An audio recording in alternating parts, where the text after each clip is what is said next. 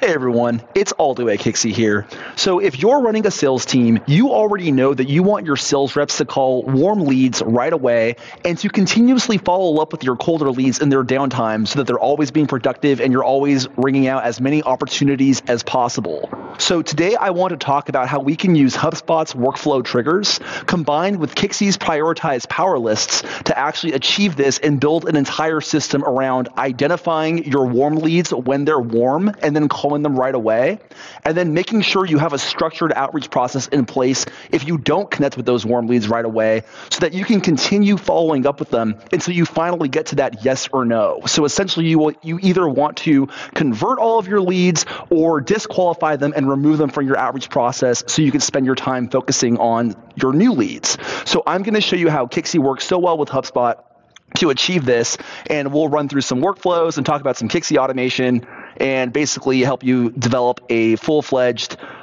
sales outreach process for your warm and cold leads. So what we're looking at right now is a HubSpot workflow. And the enrollment criteria for this workflow is like a form is submitted, which is one of the most common ways to identify an inbound lead that is interested. So basically, they visited your website, they filled out a form, they want to learn more about what you're offering, and they've submitted their information to you. This is a great time for a phone call. So what we're going to do is we're going to enroll them into a speed to lead power list right away. We're going to put all of their pertinent information into the dialer, and we're going to send them to the highest priority power list that we have for Kixie. We'll call it something like new lead form submission power list. So we basically want to trigger a phone call to the entire sales team right away. Whoever's available can take that phone call right now. And we'll also send them a team SMS. So this is a text message that's coming from the entire sales team. If that lead responds to the text message but doesn't pick up the call, the entire sales team has eyes on that. And I've actually explained how team SMS works more in a previous video. So I'll be sure to include a link to that video as well so you can learn more about how team SMS helps your sales team connect with warm leads and how your support team can also use it. I'll share that in the comments below. But right now, let's focus more on this speed to lead use case where we want to call new leads right away. So we send them to our highest priority power list.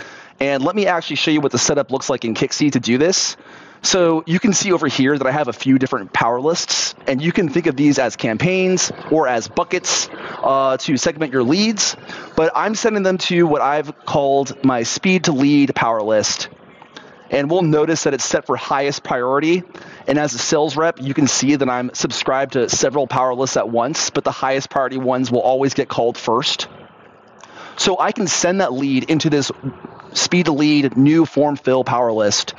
And I can make sure that I'm only calling them one time at this highest priority level because it's a good lead. I don't want to parallel dial. I just want to dial this one lead from across my sales team, and whoever's available can actually answer it. And if they don't pick up the phone and we don't connect right away, I'm going to forward them to a lower priority power list. And basically what I've done in this power list that I'll show you in a second is I've created a call cadence where I'm going to call them twice a day over the next 7 days.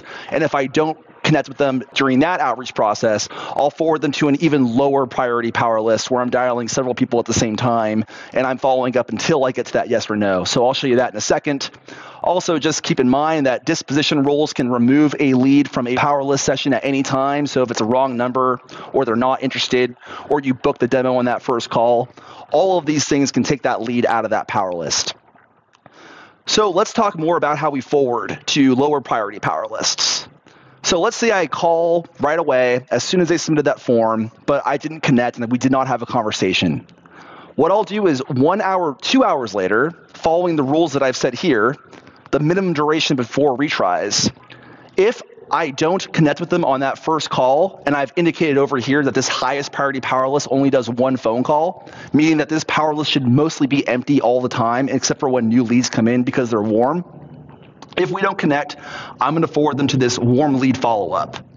And the warm lead follow-up is a lower priority, meaning that good leads, the hottest leads will always get called first. But basically, I'm going to call them twice a day. I'm going to make a total of 15 call attempts. So this means I'll call them over the next 7 days, twice a day. And I'm going to call them every 2 hours or so. And if I don't connect with them, I will move them to an even lower priority power list. And the way that the lower priority power list works, we'll call it continuous follow-up, is at this point, we've decided that these leads are now cold again.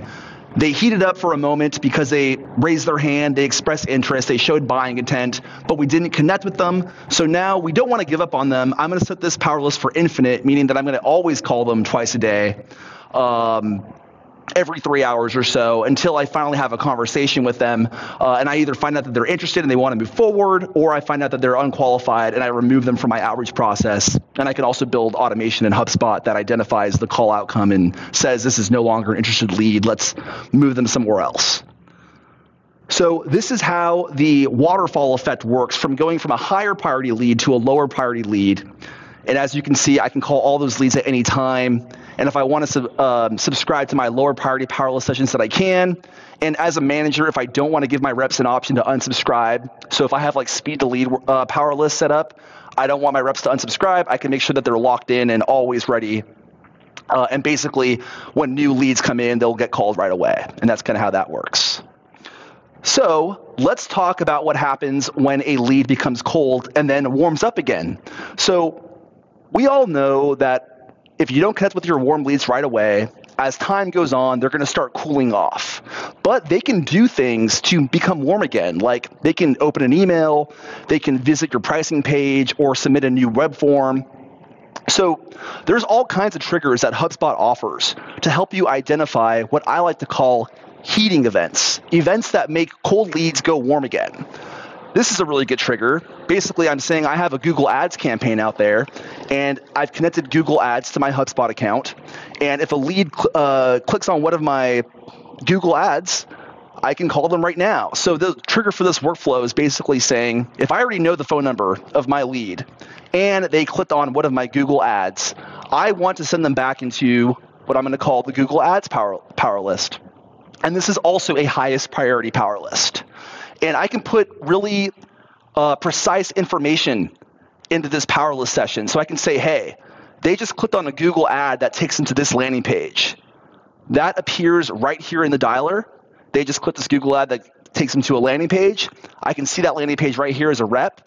And now I can actually know exactly what the customer is looking at. And I can have a very tailored conversation right at the time that they clicked on the link. I know they're interested. I know they're looking around again. And I have a higher chance of converting them to a customer.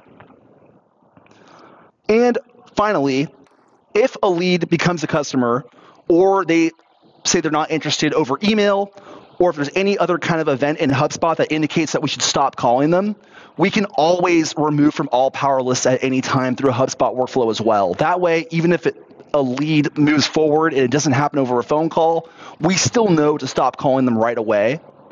And that way we can ensure that we don't call someone who doesn't need to be called anymore, or who just became a customer and now they're being asked to set up a demo again, kind of creating a bad experience. So basically, to recap, HubSpot provides you with all kinds of useful triggers that can help you identify heating events when your leads are showing interest in your product.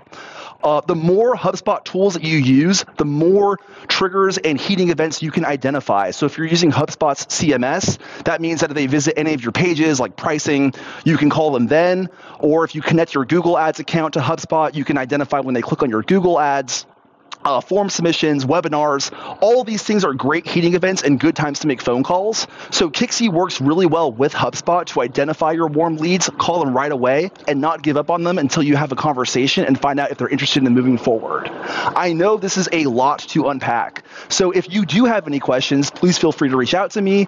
Leave a comment in the comment section below if you can think of any other good HubSpot triggers to make a phone call off of, and stay tuned for more use cases. Thanks.